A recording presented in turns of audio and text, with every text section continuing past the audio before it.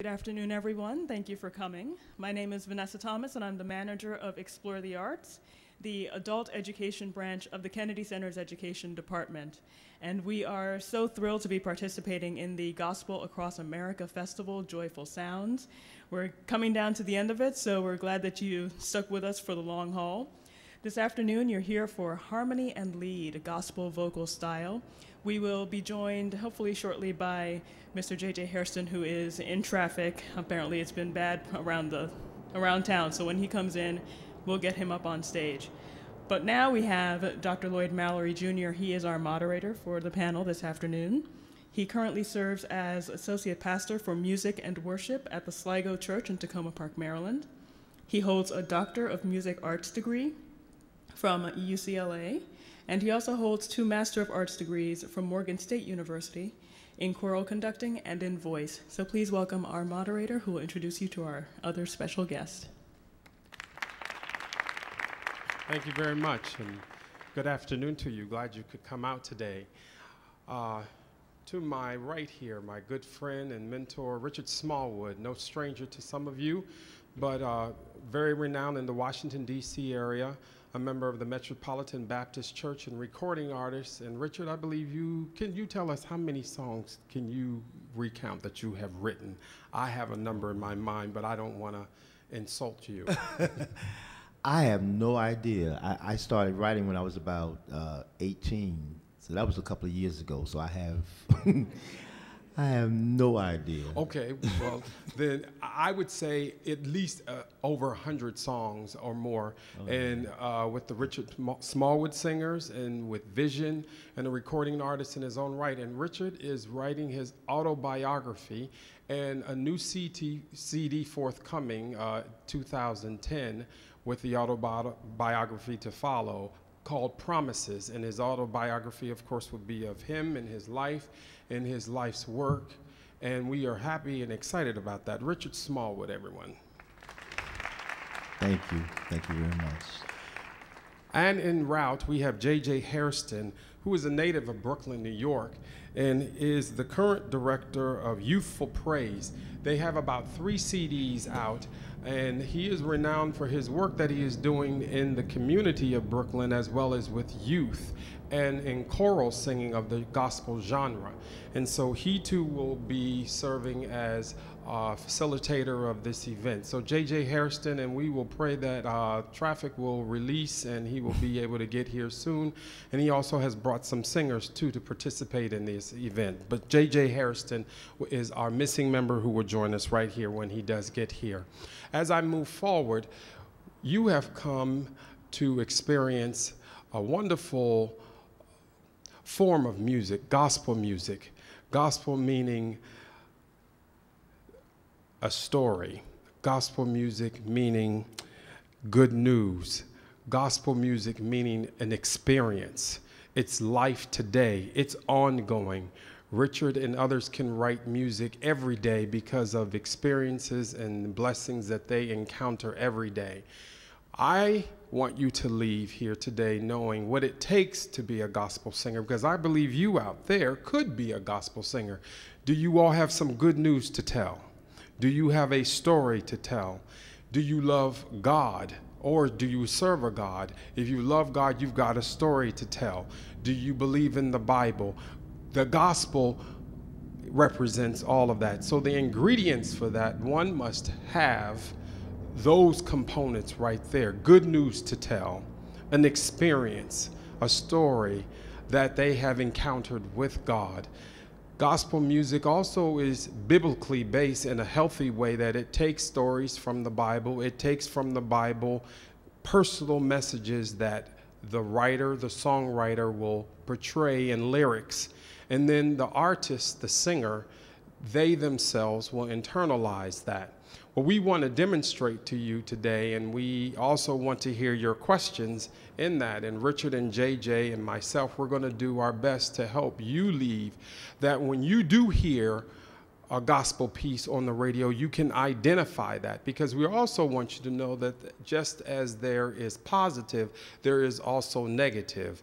So in that, there's good gospel music, but we also want you to know that there is some not so positive gospel music. So in that, we want to make you aware of that, because in that, you will know how to choose, you will know what to listen for, you will know how to expand your appreciation for gospel music. Richard and I are now going to go into demonstration mode, but we thought everybody is familiar with the tune Amazing Grace. Am I not correct? Well, the first thing is, what does it take and what goes into being a gospel singer? Richard, could you help us with that? What have you discovered in working with singers? What does go into being a gospel singer? Well, first of all, good afternoon to everybody. I think there are a number of things that play into being what we call a gospel singer. First of all, it has to be a gift. There has to be a gift there, I think, a musical gift that most people who have it were born with it. And then there has to be some type of personal experience with God. In other words, a relationship, so that when I was in undergrad, I had an English teacher who taught literature. We had to write essays, and she always said, don't ever write on a subject that you know nothing about. So in other words, if you're going to write an essay about the workings of an automobile and you don't know what a carburetor is, then perhaps you should choose another subject. So it's the same thing with gospel. It has to be a personal thing. It has to come from within, and you have to know something about, what you're singing about. And of course, vocally, we'll talk probably a little bit later about improvisation, and I don't think there's one style of gospel music. We have gospel singers who sing in all different styles, but when you when you get to the final outcome of it, it's still gospel music. So as I hear you, do not sing or write about something you do not know. So tell me, what is your background in music? Well, my background is that, first of all, I'm a PK, and those of you who don't know what that is, it's a preacher's kid. I started, my mother says I started humming melodies that I heard at church before I could talk. So they got me a toy piano, and I began to pick out stuff on the toy piano. By the time I was 7, I was playing for my dad's church. Of course, took formal lessons. When I finished high school, went to Howard University and got my degree in classical piano performance. But of course, I came up listening to everything I came up in the Motown era. Some of y'all remember Motown. So I was influenced by Motown. I was influenced by the traditional gospel artists of that time: Clara Ward, Roberta Martin, the Davis Sisters, James Cleveland, Albertina Walker. All of those, played in, had an effect on who I was to become in terms of my style. I think when I began to write, all of those different genres begin to have an effect: the classical, the pop, the traditional gospel as well.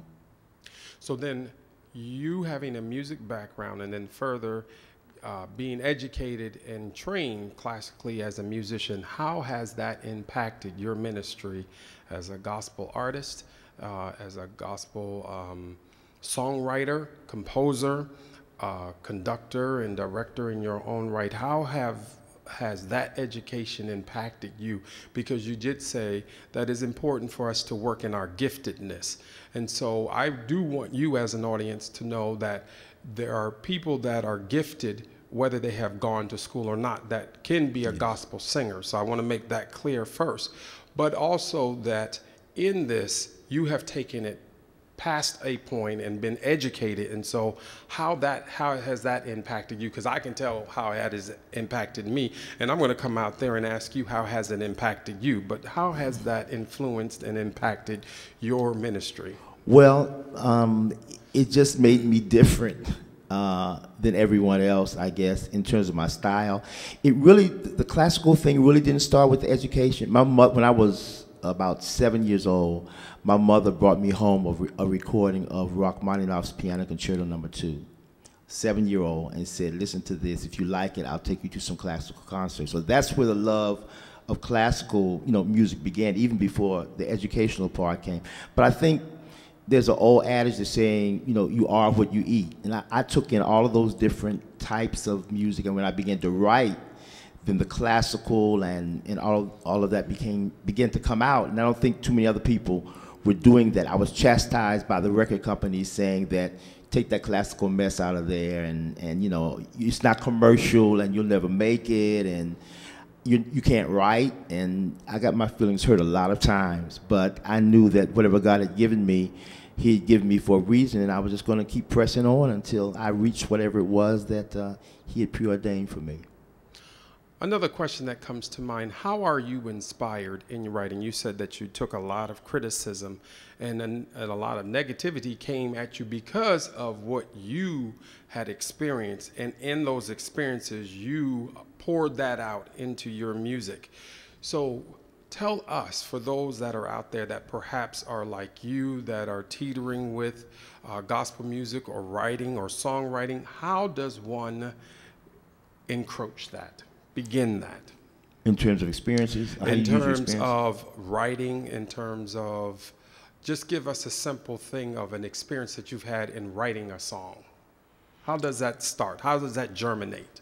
Well, for me, it usually has a lot to do with what I experience in my life, whether it's personally, whether it's family. Those types of things tend to start a song.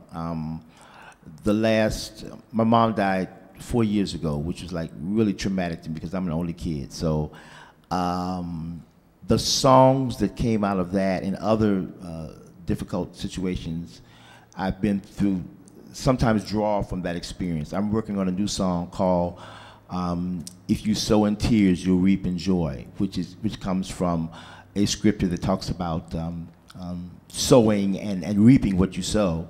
But if you sow in tears, then you reap in joy, which means that the crying will be temporary, but the joy will be coming and be following. So peace will be coming following the tears. So those kinds of things always affect me, even when I'm not thinking about it. And sometimes when I write and I look and I listen after I finish writing, I can connect where that came from.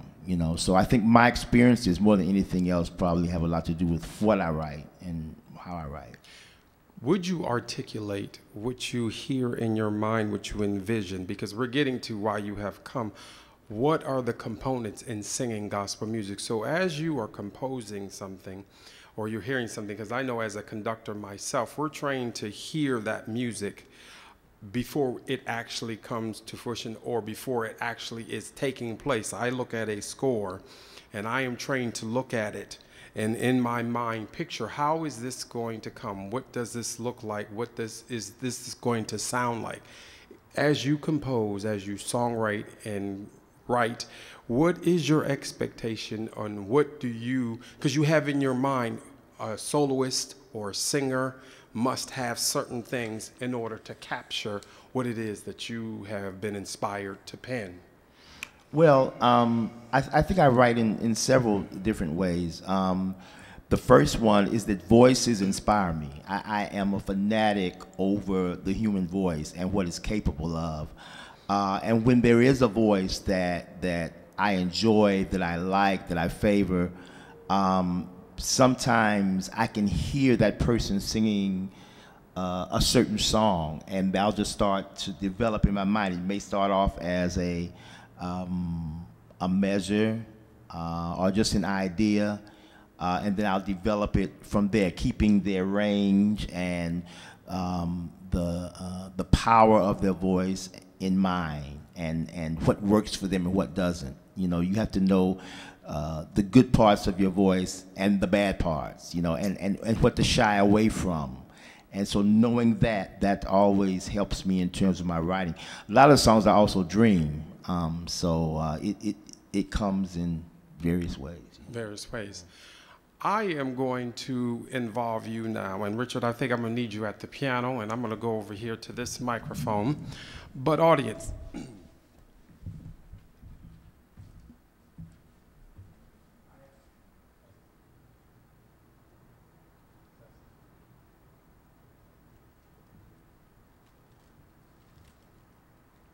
can you hear me now? Yes, you can hear me now. Audience, if you would, I want to give you a demonstration, and you're going to be a part of that demonstration. What does it take, and what goes into singing gospel music? I asked you earlier how many are familiar with the tune Amazing Grace, and I think a lot of you are. I think, Richard, if we did it in G major, that's a safe key. And I would like you just to sing with me, Amazing Grace. We're going to just sing like if we were in church, just a straight version of it. Here we go.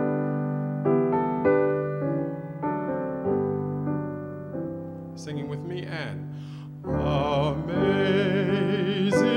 grace, how sweet the sound that saved a wretch like me. I once was lost, but now I am found, was blind, but now I see. Very simple melody, is it not? Now I'm going to ask Richard if he would just give us a gospel accompaniment to that, and I'm going to ask you to sing that with me again. I don't want you to change anything that you've done, but we're going to just ask for a gospel accompaniment, and we're already in the making of gospel. So here we go. If you give me a lead in, and amazing grace, how sweet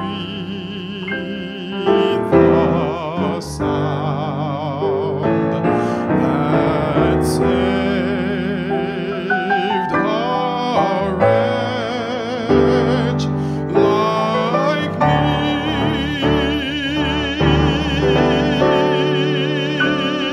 I once was lost, but now I am found, was blind, but now I see. Now, I'm not a gospel singer, so I know what I can do and what I cannot do, but just in that, you have felt something even in just the difference of that accompaniment versus the first accompaniment, because the first accompaniment, the melody duetted. So with the second time that you heard it with that accompaniment, it needs a little bit more. You just can't sing it that straight just like we just did, just like I just did.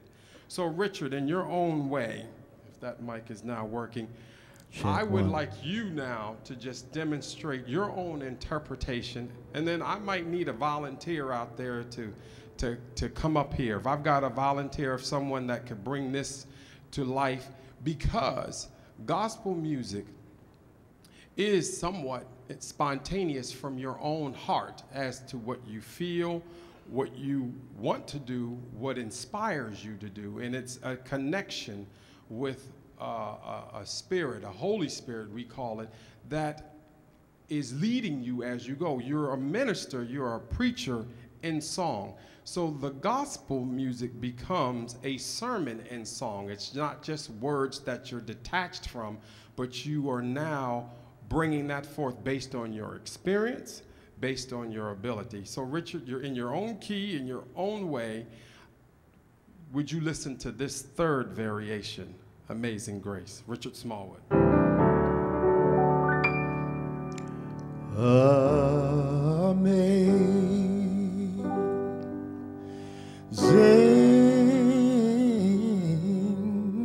grace, how sweet the sound that saved a wretch like me.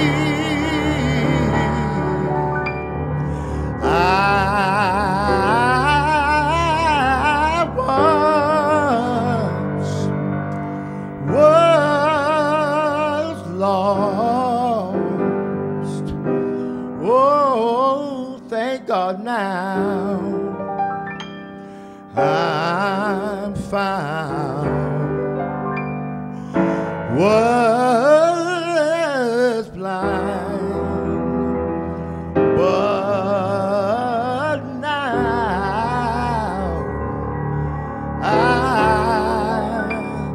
thank God now I see. Do we have a volunteer out here? I would like to meet someone right here. Do we have a volunteer in our audience that would just like to come? Somebody's being volunteered. Someone's being volunteered. We want a volunteer. Come, my friend.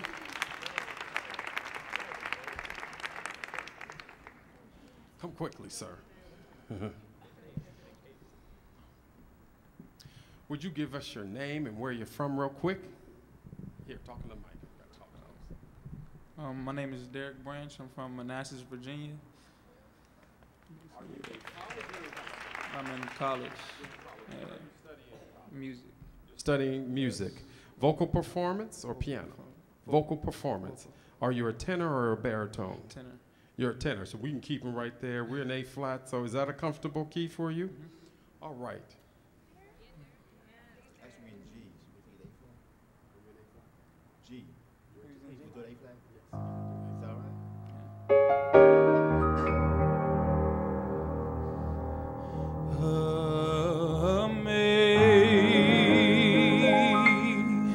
Amazing grace,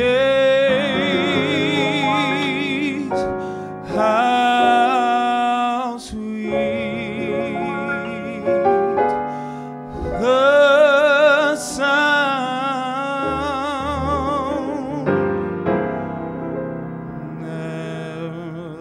that saved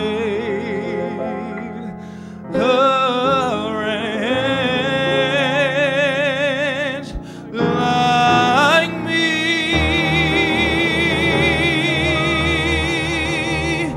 Said I was lost,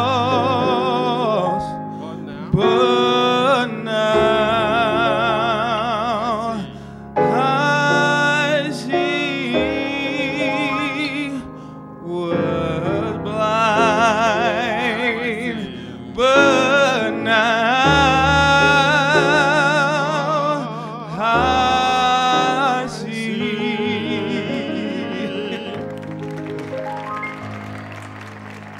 Thank you very much. That takes courage, my friends, to come up and just do something like that off the cuff. We want to thank you, my friend. I am wondering, do you all have any questions out there? And we have some mics that are going to be floating around that we might take some questions from you that you can pose to either Mr. Smallwood or myself as to what you have just experienced, and also any questions that you might have about the singing of gospel music. Do we have those mics that are circulating there? Just ask from the audience. Okay, if you would just stand and talk very clearly and use your baseball voice, football voice. Does anyone have a question out there? I know you do. I do have a question. I'm wondering about the actual, like singing duets, trios, or more or larger groups, creating more gospel harmonies as opposed to traditional harmonies that we hear, whether they're hymns or a different style. You want to know how to do that? If there's some sort of a basis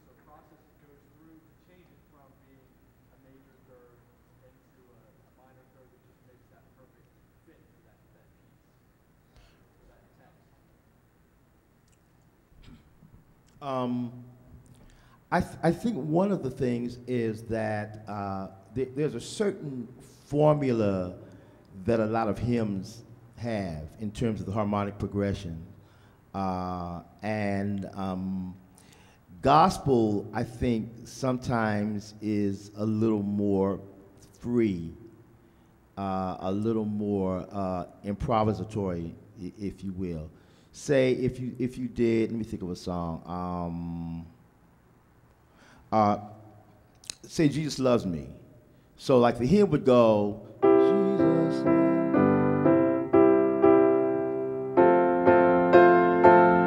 Basically just to the 1 and the 4 and to the 5.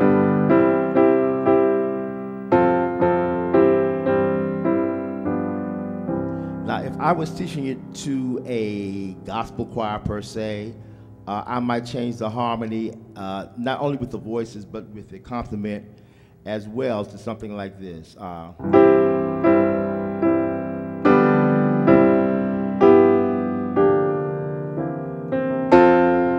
Diminished chords, and secondary dominance, secondary dominant, the sevenths, diminish, maybe to the 6th, another secondary dominant, to the dominant.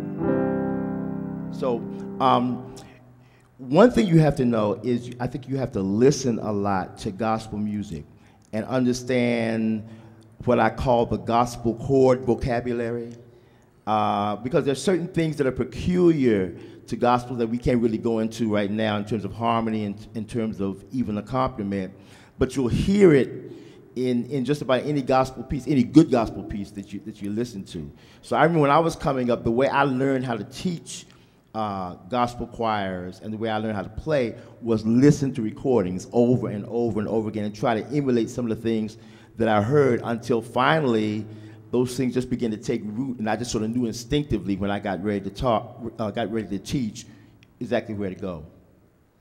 I was thinking the same thing, a vocabulary. Just like we have a speaking vocabulary, there is a music vocabulary for each genre. And those that are classical connoisseurs, if you come to hear the Verdi Requiem, sometimes you will bring your score. Even better, the Messiah. Everybody hears Handel's Messiah and sings it every season. In that, there is a stylistic practice, a Handelian style, a Baroque style in how we approach singing the Messiah. And oftentimes, depending on the conductor and what their preferences are, most of them have a desire that you sing in this particular style. Such is the case with gospel. And I'm hoping I'm answering your question along with what Mr. Smallwood has said, that in that vocabulary, as you listen to more gospel music, you'll pick up those chord progressions that are used. Also, you should know that gospel is evolving as well, because you can back me up too, Richard, that as gospels began, not all of the singers necessarily had degrees or were trained in the music area, but they felt a calling and a desire to sing. They were pastors' kids like Mr. Smallwood, but today we have more prolific writing taking place as a result of the education that these artists have received. Thus, the singing is changing. Thus, the writing of the music is also evolving. So in that, you have a time now line of gospel music that can go from its beginnings now to what is current today, just like we do in music, to go from Baroque to the modern music. And most of us don't listen to a whole lot of contemporary modern music where they're stomping on the floor and thunk, thunk, thunk, and you have a sound, and all of that kind of thing. That's abstract to us, but that is modern music if you go to the 21st century. So you have in classical music this timeline that goes from here to here, but you also have the same thing happening in gospel music. And if you begin to reach back as well as to get what is coming today, you will build that vocabulary, and then you get inspired to recreate that which you have listened to as well. Is there another good question such as that one? Yes, ma'am.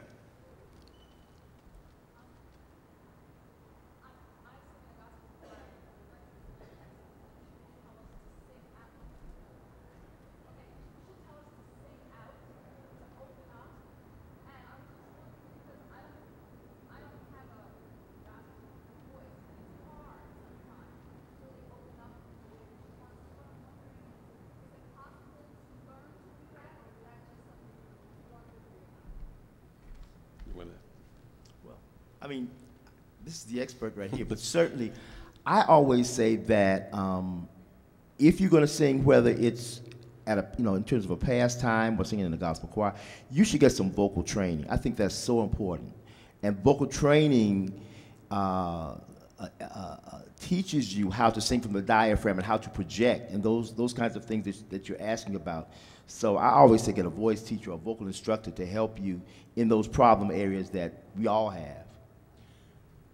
As a choral conductor myself, it is my job to protect the voice of the singer. Not all of our conductors do that because they may not have the vocabulary to say what it is that they're really trying to get you to do. And that's not just true for gospel music. I want to make that clear that that's true for classical music.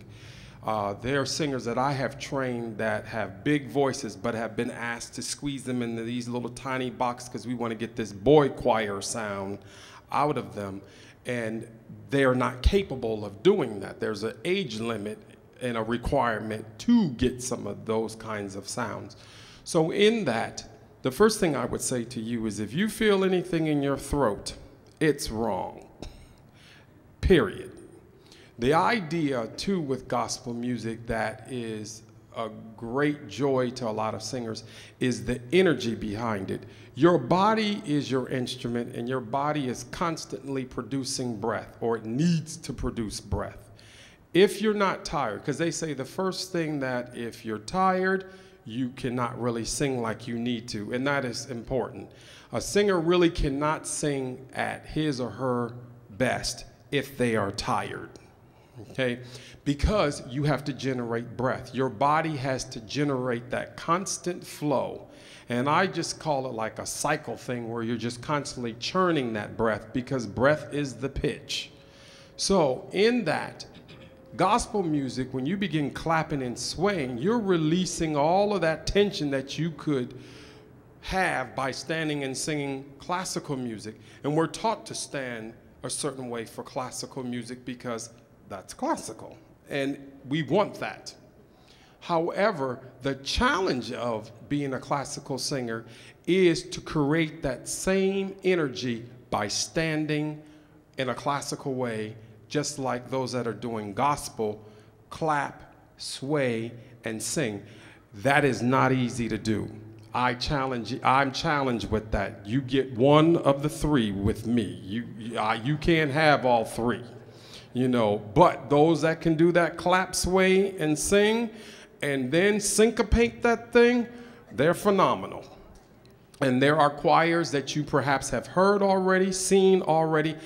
That is phenomenal to me. So when I look at that, I respect that just like I would a classical artist that can sing to me German lied or a French song or an operatic aria and just have all of that passion and intensity. So my friend, I would say to you, when they're asking you to give more, if you can conceptualize another question, how do you envision that? Do you want it darker? Do you want it brighter? As opposed to just give me more, is it volume? I would say to you, if you are giving as much volume as you can, then nod and say, okay, I'll give you more and remain. Because oftentimes it's just you nodding to say, I'm giving you more. And I've had conductors as a singer ask me, can you give more? I'm like, sure I can. And I'll just stay right where I am and to them, they're like, that's great. And I didn't do anything different. I just acknowledged, yes, I'm gonna give you some more. So remain healthy vocally like that. As Mr. Smallwood said, vocal training is important. I think singing is probably one of the hardest things that you can do because your chords are this long, and they're thinner than your fingernail. And you've got two of them. And in that throat space, you've got to create pitch. And you've got to create pitch that will go in between half steps, whole steps, and then sing octave leaps and all. It's just ridiculous. So in that, anyone that gets up and sings, they deserve applause, just like this gentleman came and did for us, because it's not easy. And so I encourage you all, find good vocal teachers, because they're around here, and they want to help you be a better singer. Is there another good question? I think I see a hand. Yes. Can you stand, please? We'll take this young lady here in the center, and then you, ma'am. Yes.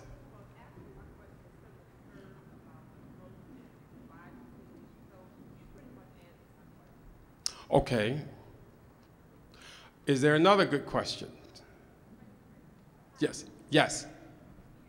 No, but I'll come closer. My question is sort of similar to the gospel movement, and I was just wondering if you could talk a little bit more about how movement has to do with being able to project your voice. But I was wondering how much it plays in the world of gospel music, because it's the field of music, and I was kind of confused because we did big lyrics the one way, and I assumed we might stand up the other way, and I felt like that would be, you know what I mean? Like, is it important to it, or is it more of like a use of just making? Did you hear her? What is she asking is, how important is to sway or to clap? How does that integrate in the singing of gospel? And how important is it in the singing of gospel? Well, it's a part of gospel music, the clapping. I mean, if you really want to go back to Africa, where we get really the tradition from of gospel singing, a lot of the guttural sounds and the falsetto and the things we do that came from Africa. And of course, rhythm and percussion and drums and clapping was very much a part of that, and dancing. And so even when this tradition of music, you know, came over to America, and the slaves fashioned it into Negro spirituals and then into gospel music and all of that, that clapping and that swaying really is a throwback from the foundation of gospel music and where it came from. So certainly it's almost as much a part of it as the actual singing, especially when you talk about a choir. Now most soloists don't, you know, clap and sway, but when you're talking about a choir, an ensemble, that's very much a part of the presentation and what they do. I would add too that it looks good when everyone goes that way on cue. Unlike me, when I first went to Morgan State, I could not sway nor clap. So they actually had to pull my robe right and left because I'm like, who does this? I don't know how to do this. And so it is something that you have to learn. So even in the choirs that I have had and the students that come, at UCLA, I taught a gospel number, and just the things that I saw, because everybody internalizes rhythm differently from their own background of culture, as well as to what they physically, innately can do. So I then had to just say, we're not doing any music. We're just going to learn how to go back and forth and work that a little bit. Then we're going to talk about how to clap, because everybody's got a different clap from a different shake. You know, clap this way, miss, and you miss the beat and all of that.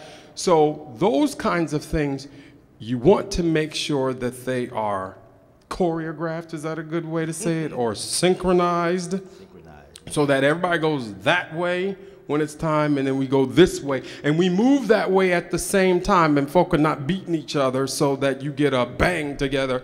You know, you've seen what I'm talking about. You know what I mean. So in that is very important.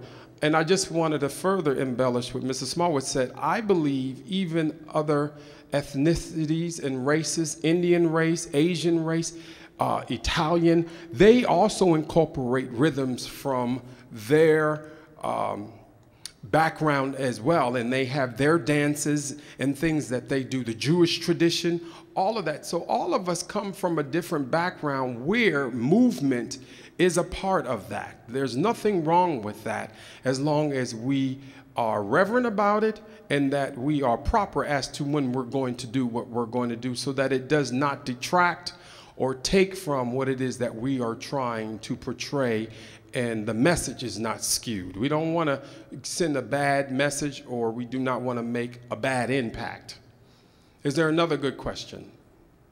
Yes. Hi.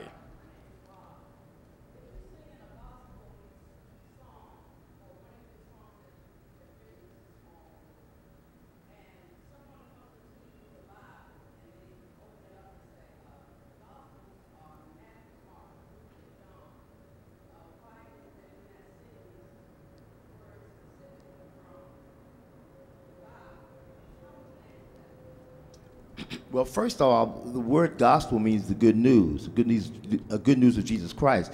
The good news is just not in Matthew, Mark, Luke, and John, but it's in Genesis, it's in, it's in Deuteronomy, it's in Revelation, it's in all the Bible. So that's theologically, that's not a good argument in terms of, they're talking about the synoptic gospels, but when we talk about gospel music, we're talking about the good news of Jesus Christ most of the time. So they can be taken anywhere. Taken from anywhere.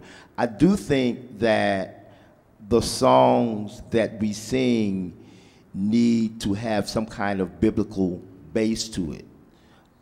Even the ones that we sort of, which are more testimonies from our personal lives, there still should be some type of biblical foundation for it, so that we make sure that theologically we're not saying something wrong or singing something wrong. But certainly, the gospel in terms of lyrics can come from anywhere in the Bible, simply because it's about the good news. Mm-hmm. That was a great question. Is there another great one? I know you've got them out there. Yes, sir. Why is it in so many gospel choir arrangements that the tenor part is so high even before you start modulating? You got that one? I really don't have the answer to that, other than the early gospel groups. There were two sects, if you will, of gospel groups. There was the male, which was the quartet, which usually, it was called quartet, but sometimes there were 5 or 6 or 7 males, but the style was called quartet.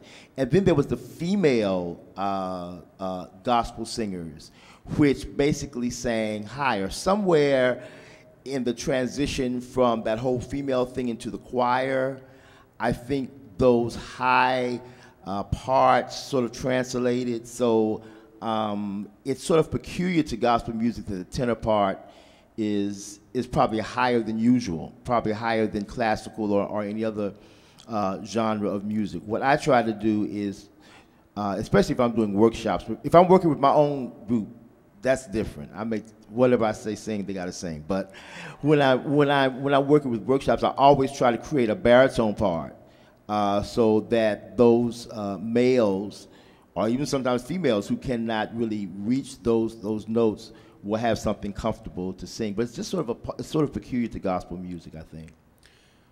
I have my own take on it too as a tenor. First of all, I think that you're thinking it's high. It is, but what I want to say to you, it's in our break. The tenor voice is peculiar like unto the other voice types, in that we are constantly having to mix our chest voice and our head voice.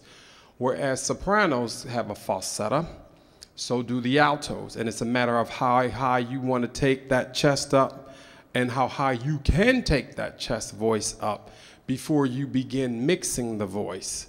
And I'm hoping I'm making sense to you when I talk in these terms. Chest voice meaning that real strong guttural sound that you can make versus a mixture of the two. So in that, the tenor voice we're right there at that break where we have to decide how we're going to mix. And if we don't do it properly, we then begin to feel some vocal fatigue going on. The next thing is the tenor part to me is, I want to say energy, but it's the thrust. It kind of just enhances the other two parts. So when you get to the vamp part, generally who starts that off? The sopranos, and then you add the altos, and then to put the thing on it, you get all those tenor, ooh, ah. And so there is that energy behind that also that says we need that power, because already the sopranos are up there in that area where they are using their mixed voice so it's loud. The altos say, hey, I'm not going to let the sopranos outdo me, and so, hey, we going to come with it too. Then the tenor and the baritone, because there is not always a bass part, but like, well, we can't let the women outdo us, so here we go and go. And then for that soprano or alto that is versatile to say, hey, I can sing tenor, so I'll help your tenor section out. That's where we get the females in the tenor section to help. But my theory on that, in having females sing tenor, is every female tenor that I have encountered is a soprano, masquerading as a soprano, a high soprano, because they don't use that falsetto. And so they're helping out their church choir, but you just want to be careful in that as well. Like I said, if it's in the throat, it's wrong, and you really want to investigate how you can sing and not feel that kind of weight and that pressure. That's healthy even in gospel singing, because we want good singing in that genre as well. Great question. And to add to what Lloyd said, I also think one of the problems is that, especially in church choirs and things of that nature, a lot of times males are forced to sing tenor when they aren't tenors. So of course it's going to be harder if you're more of a second tenor, or if you're a baritone, and if the notes are like, you know, G, you know, above middle C, or A flat, that's going to be hard for anybody but a first tenor. So a lot of times, for lack of the kind of male power that we need in a choir, we say just sing tenor. So then you got people, you know, standing on their toes, trying to hit these songs, hit these notes which really aren't in their vocal register. So you have that as well. Yes.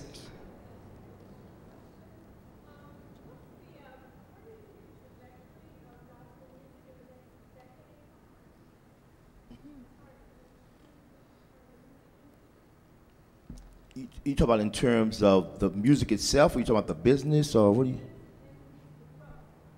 The growth? Well, you know, from when I started, it has grown tremendously. You know, when I started, you know, gospel music was considered not really a authentic art form. It was just something that was sung in the churches. Record companies basically didn't want to touch it unless they were record companies set up exactly for gospel, like Savoy and some of the others. Of course, as time went on, record companies began to see the money that gospel music makes, and then you had a lot of secular labels who began to say, "Oh, I'm going to form a gospel label under the secular branch, and we're going to jump in on this." And now, of course, they're spending money. They're recording it better. I mean, you know, the live sessions in the very early gospel days sounded like you had a cassette player and you push record and you held it up in the back of the church.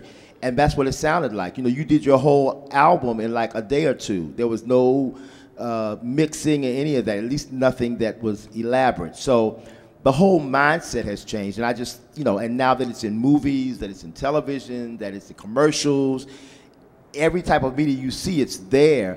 I think that it's going to continue to grow. It's going to continue to reach even more people than before with computer and the internet radio and iTunes and all of that. It's reaching markets that it's never reached before. So I can't really predict what's going to happen, but all I can really say is I see it continually growing and growing and growing in a positive way.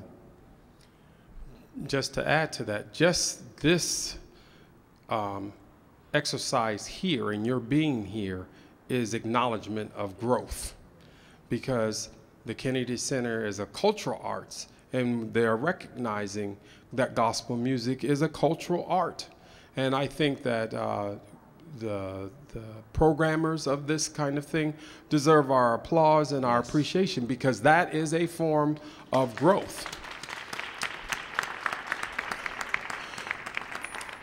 Also, in our educational systems, in our colleges and our universities, they are also providing courses in gospel music, the history of gospel music. As I taught at Oakwood University for 10 years, the last couple of years I had music appreciation, and because it was a historically black college, most of our students did not know the history of gospel music. So it was important because, yes, we wanted them to know what a music major experiences by the drop needle test, and you were turning on Tchaikovsky Symphony No. 5, and I need you to tell me that, and what movement this is. Some of you may have remembered those drop needle tests, or the Spring Song, or Vivaldi's Four Seasons, and all of that. But our young people did not know from whence they had come.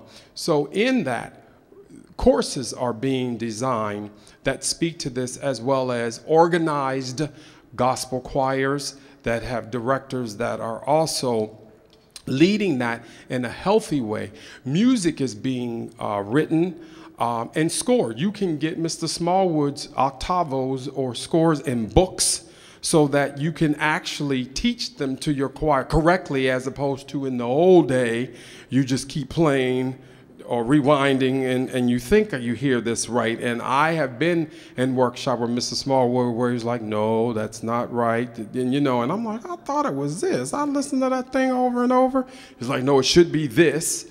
And so that is another way and another form of growth. Well, it indeed has been wonderful to share, and we could go on and on and on, you do know. And so I'm so glad we've had this time together, as Carol Burnett would say. But before we go, I have been asked to lay hands on you, Brother Smallwood, for a finale number. And if so inspired, I'm just going to close while you kind of think, since I'm putting you on the spot here. Mr. JJ Hairston apologizes that traffic did not relieve so that he could get here. And so we apologize that he was not able to be with you, but we hope that this exercise has been informative, that you have a greater appreciation for gospel music, and obviously you do because you're here, but in your hearing it and also experiencing some of these things, that it has been enlightening and refreshing. And so we thank you for being here.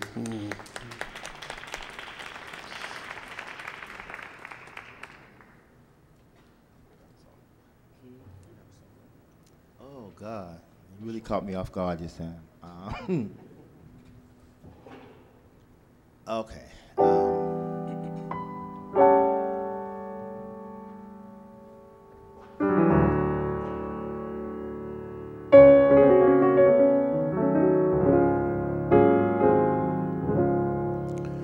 When I've lost my direction, you're the compass for my way. You're the fire and lights when nights are long and cold. In sadness, you are the laughter that shatters all my fears.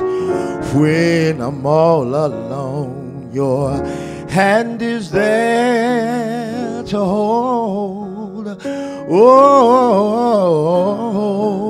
Jesus, you're the center of my joy.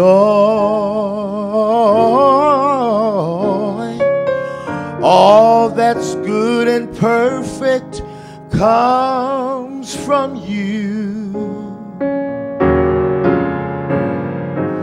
You're the heart of my contentment, hope for all I do. Jesus, you are the center of my joy. Oh, Jesus, you're the center of my joy.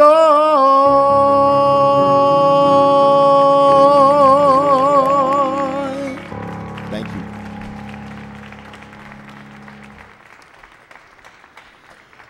I am told that JJ Hairston has arrived, and so we want you to just experience him and his artistry, and they're going to come forward. Is there one other question? Thank you, Richard, for that. Jesus, the center of my joy.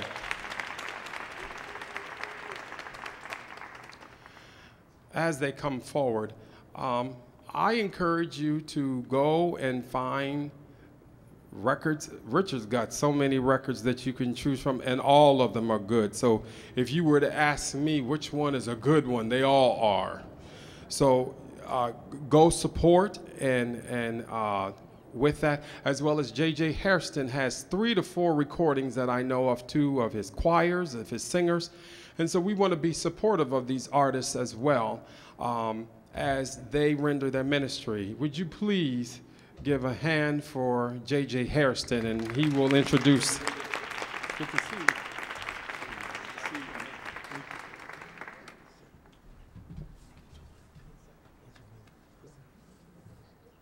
Hello, everyone. How are you? I'm so honored to be here today. I'm sorry I'm late. We were stuck in traffic. I just came all the way from Connecticut to be here today. We're excited about the opportunity. I'm honored to be on the stage with such great men, and actually very humbled. What we do is a little bit probably more not only vocal, but feet and hands and all that involved as well. We're very energetic, I should say. But it's all a part of gospel music. I'm sure Lloyd and Richard were talking about how there are many forms of gospel music, but all of it is meant to touch the heart and the soul and the spirit, and to make you feel what is being said, not just hear what's being said. So what we do is probably a little bit more exciting. I don't want to say exciting, because Richard Smallwood, what he does is such a classical, great presentation of gospel music, and he's, of course, been a great pioneer in gospel. What we do as probably a little younger is do all the dancing and stuff as well. We do have singers that we're very proud of. As a matter of fact, I'm not sure, did you do the Amazing Grace presentation? Oh, you did. Okay. Too late.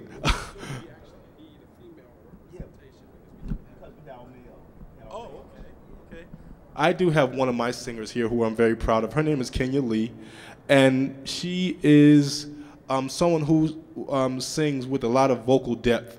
When Richard and Lloyd and I were talking the other day, there are different styles. Of course, there's some styles which we do a lot of embellishment, I think the word was we use, where there's, what we call riffing, and I understand we hate that word, so we're not going to use it, but a lot of embellishment. But then we have some singers who sing with a lot of vocal tone and depth, but still get the point across. Kenya is one of those types of singers. I wanted to bring her forth just to sing a little bit of Amazing Grace. Is that okay? Great.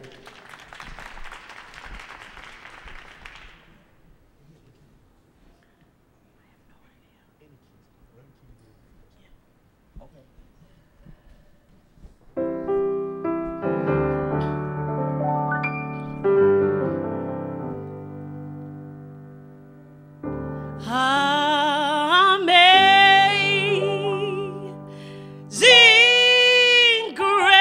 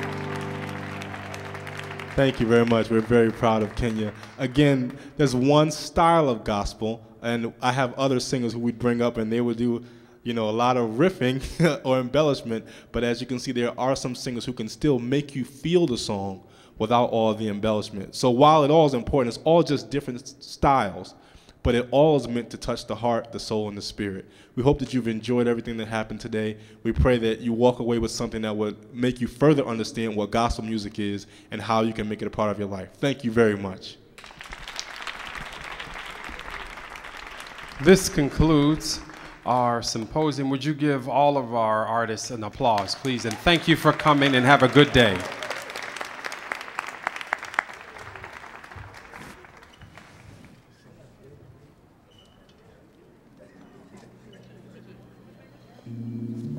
Well, that worked out really well.